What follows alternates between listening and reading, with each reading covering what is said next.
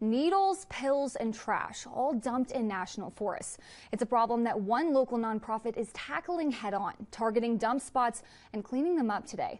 KRDO News Channel 13's Barbara Fox explains the efforts crews just took to clean the landscape.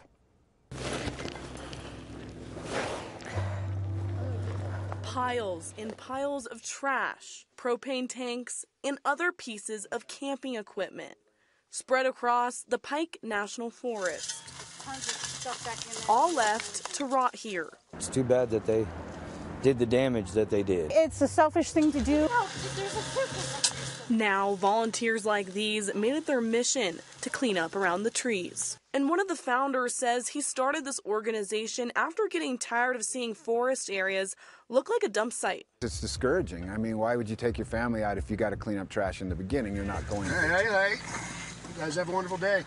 I headed up with their crews on this bumpy ride to see all the hot spots for illegal dumping myself.